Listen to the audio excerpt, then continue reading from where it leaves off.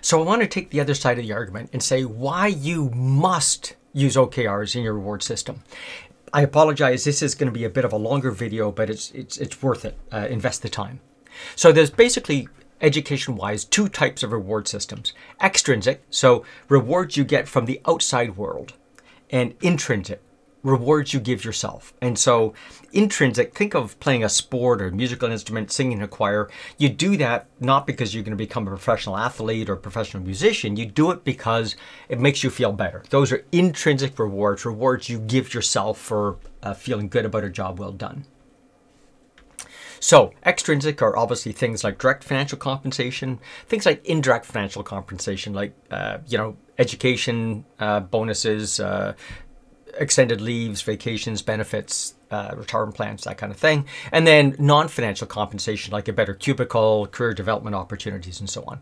Those are all given to you from people outside based on their feelings about what they want to give you.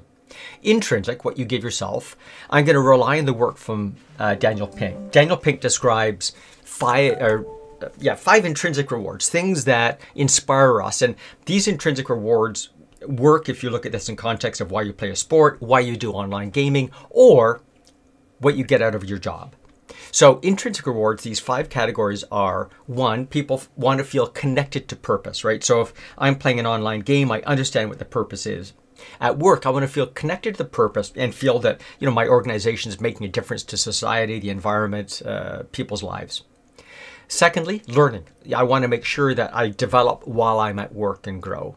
And so here's an interesting statistic. A recent survey indicates about why people leave jobs. And the thing is, 87% of people leave jobs not because of pay, but because they don't feel that their work is linked to the purpose of the organization, or the purpose is worth my time, or I'm not getting the personal growth out of my career. That only leaves 13% to be related to pay and other things. So these first two intrinsic rewards are what's causing this great resignation, and what causes employee engagement and so forth, depending whether you look at it as the glass being half full or half empty. So the other three intrinsic rewards are about progress. I need to see that ongoing progress. And we don't get that often at work. Like, let's say I'm in the accounting system, I'm doing invoicing. How do I know day in, day out that I'm doing a great job? But, I can see, I don't know, the number of OKRs are in place, the number of invoices, or maybe I notice, hey, I did an invoice now with 2 different currencies in it, or 2 different due dates, or something like that. So I can begin to see progress through OKRs. Autonomy, because OKRs are stated on outcomes, not activities. I get autonomy so long as I achieve my objective and live within our values, regulations, and our guidelines. I'm autonomous. I can make my own decisions. And finally, the social connections, the ability to work as a team, right? Think of any team sport, soccer. The forwards are always yelling and talking back to the midfields. They're always yelling and talking back to defense and the goalkeeper and so on. So the idea of those social connections in online gaming, there's more internet chatter about online games than any other topic. In sports or at work. So let's sort of cull these down. These are the major elements that we need in our reward system, both the extrinsic and intrinsic.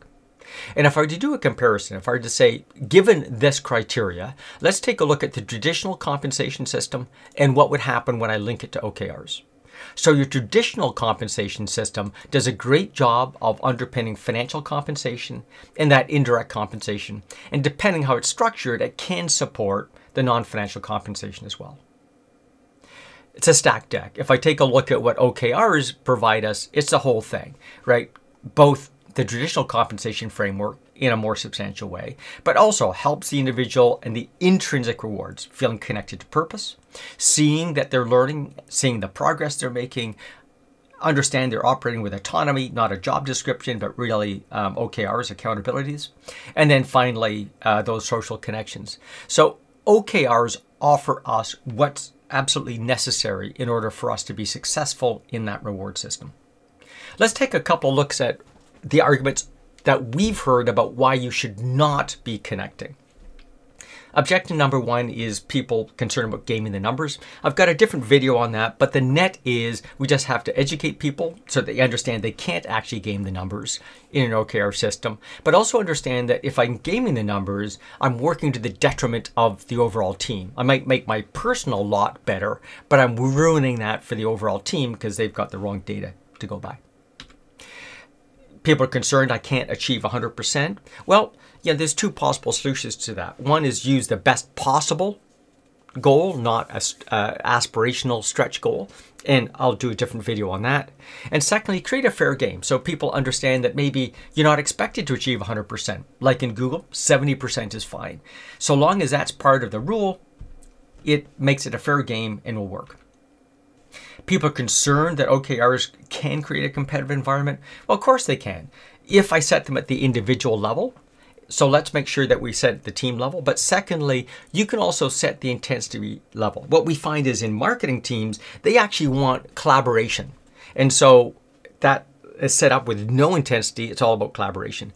Whereas sales teams often want that competitive environment. They want leaderboards and competitions and so on. So you can set your own intensity level of the OKRs inside of a team, inside of a department, or across the whole organization. I touched on this before. We're concerned that OKRs might incent people to cut corners.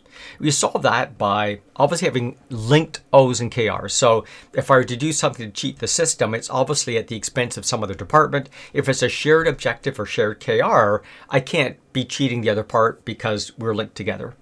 But also, let's have some 360s. Let's do a more effective evaluation to make sure people are not cutting corners or cheating on the values. And then finally, that we're concerned that might cause people to work as solo, not as a team. Well, obviously, let's just structure the OKRs to be team-centric. You might still want some individual, but we need to have those team ones as well so that we encourage people to work as a team.